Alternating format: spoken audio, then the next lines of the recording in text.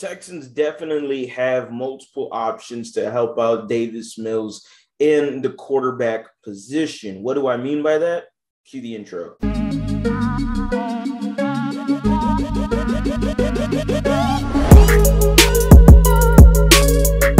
What is going on, everybody? Welcome back to a brand new episode of The Lead. Your host, as always, Harley Dugan. Davis Mills should be the starting quarterback in 2021. Let me open up the video by saying that.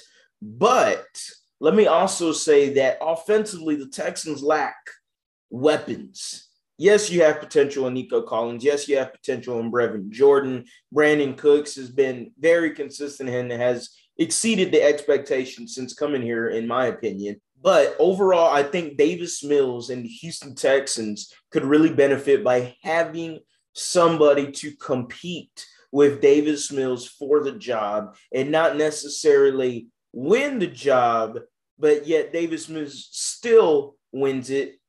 And that name who has been floating around and trending all over Texans Twitter is Marcus Mariota, the guy who, yes, was the second overall pick by the Tennessee Titans way back when, coming out of Oregon, never lived up to expectations, got a playoff win, and did some pretty solid things with the Oakland, Las Vegas Raiders.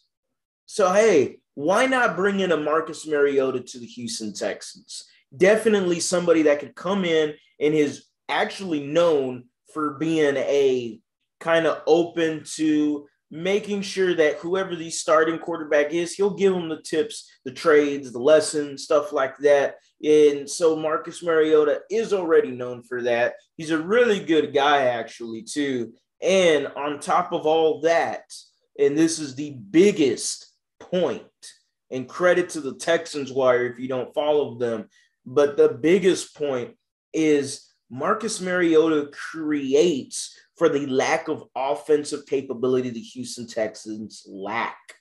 Marcus Mariota, you can have 6 plays, 3, here we go, Mariota red zone opportunities for him.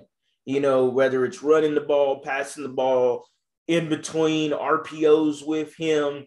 I'm not saying he's going to take over or anything as a quarterback, but it's definitely something that they can use, similar to how they did with the Las Vegas Raiders, even similar to how Taysom Hill's being used with the New Orleans Saints. Obviously, Taysom Hill is a lot thicker, and he can run in between tackles. Mariota's not going to do that, but his legs are something that you have to take account for. His arm is something that you got to take accounted for, especially when you're down in the red zone, especially for Pep Hamilton, who with the Indianapolis Colts struggled with red zone offense and efficiency down there. With someone like Marcus Mariota, if there is any chance the defense has to game plan for him during the week before Saturday, Sunday, and get ready for him and have to take an hour, 2 hours out of their time to schedule and game plan for Marcus Mariota, that is an absolute win for the Houston Texans. And I think they'd be dumb not to go after Mariota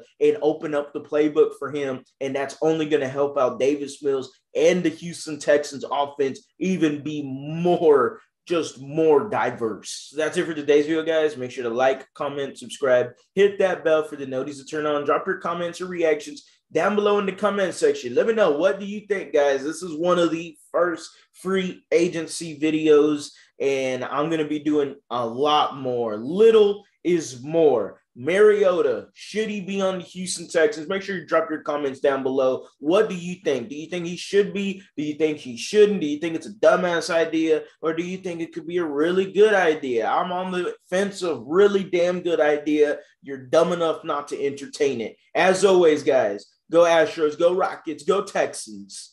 Oh, Jalen Green. Yeah, have a blessed day. Don't forget to like and subscribe.